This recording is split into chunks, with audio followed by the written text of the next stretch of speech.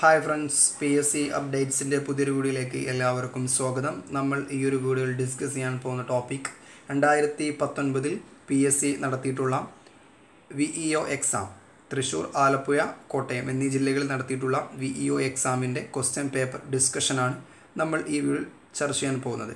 തീർച്ചയായിട്ടും ഈ വർഷം LDC, LGS, ഫയർമാൻ, അതുപോലെ തന്നെ എക്സൈസ് എന്നീ പരീക്ഷകൾക്ക് തയ്യാറെടുക്കുന്ന ഉദ്യോഗാർത്ഥികൾക്ക് തീർച്ചയായിട്ടും ഉപകാരപ്പെടുന്ന ഒരു വീഡിയോ ആയിരിക്കും. അതുകൊണ്ട് തന്നെ എല്ലാവരും ഈ ഒരു വീഡിയോ മുഴുവനായിട്ടും കാണാൻ ശ്രമിക്കുക. നമുക്ക് ക്വസ്റ്റ്യൻ പേപ്പറിലോട്ട് കിടക്കാം. ഫസ്റ്റ് ക്വസ്റ്റ്യൻ, ഹോർത്തൂസ് മലബാറിക്കസ് എന്ന ഗ്രന്ഥം രചിച്ചത് ആര്?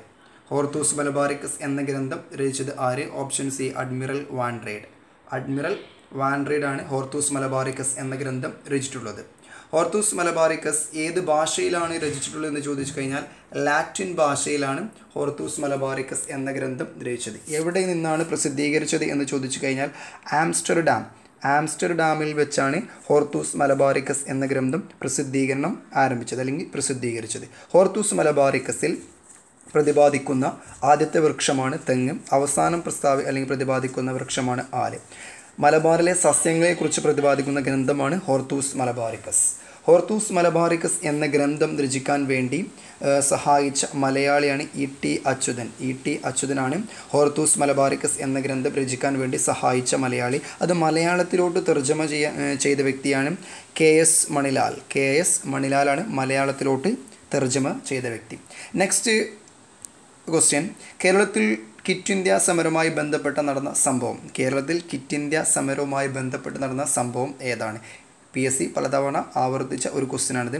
Answer option B, കീയരിയൂർ bomb case. കീയരിയൂർ bomb കേസാണ് കേരളത്തിൽ ക്വിറ്റ് ഇന്ത്യ സമരവുമായി ബന്ധപ്പെട്ട് നടന്ന സമരം അല്ലെങ്കിൽ പ്രക്ഷോഭം.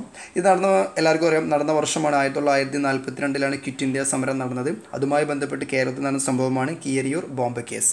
കീയരിയൂർ ബോംബ് കേസിന് നേതൃത്വം നൽകിയ വ്യക്തിയാണ് KB മേനോൻ. KB മേനോനാണ് കീയരിയൂർ ബോംബ് കേസിന് നേതൃത്വം നൽകിയത്. ഇത് ഏത് ജില്ലയിലാണ് നടന്നത് എന്ന് ചോദിച്ചു കഴിഞ്ഞാൽ കോഴിക്കോട് ജില്ലയിലാണ് കീയരിയൂർ ബോംബ് കേസ് നടന്നിട്ടുള്ളത്. ഏത് ജില്ലയിലാണെന്ന് ചോദിച്ചു കഴിഞ്ഞാൽ കോഴിക്കോട് ജില്ലയിൽ. ഓക്കെ ആണല്ലോ. നെക്സ്റ്റ് ഓപ്ഷൻസ് ഒന്ന് ചെക്ക് ചെയ്യാം.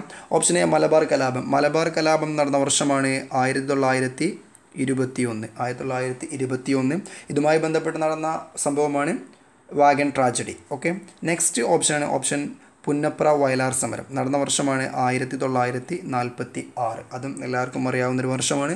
അതുമായി ബന്ധപ്പെട്ട ഒരു കോട്ടിങ്സ് ആണ് അല്ലെങ്കിൽ ഒരു മുദ്രാവാക്യമാണ് അമേരിക്കൻ മോഡൽ അറബിക്കടൽ. അമേരിക്കൻ മോഡൽ അറബിക്കടൽ ഏതു സമരവുമായി ബന്ധപ്പെട്ട് നടന്ന മുദ്രാവാക്യമാണ് എന്ന് ചോദിച്ചു കഴിഞ്ഞാൽ പുന്നപ്ര വയലാർ സമരം. ഓക്കെ. നെക്സ്റ്റ് ക്വസ്റ്റ്യൻ, ജസിയ എന്ന മതനികുതി നിർത്തലാക്കിയ മുഗൾ ഭരണാധികാരി ആര്?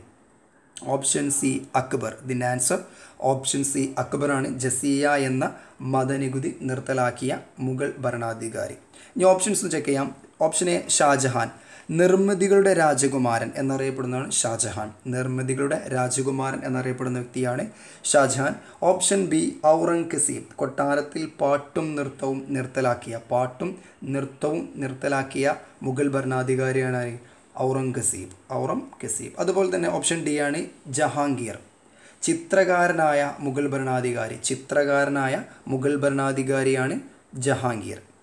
ഓപ്ഷൻ എ, ഷാജഹാൻ, നിർമ്മിതികളുടെ രാജകുമാരൻ. ഓപ്ഷൻ ബി, ഔറംഗസീബ്, കൊട്ടാരത്തിൽ പാട്ടും നൃത്തവും നിർത്തലാക്കിയ മുഗൾ ഭരണാധികാരി.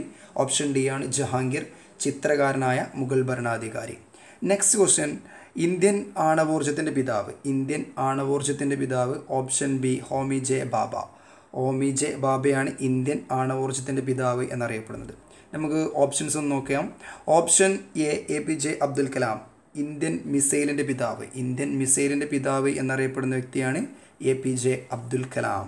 അതുപോലെ തന്നെ option C, Vikram Sarabhai, Indian ബഹിരാകാശത്തിൻ്റെ പിതാവ് എന്നറിയപ്പെടുന്ന വ്യക്തിയാണ് വിക്രം സാരാഭായ്.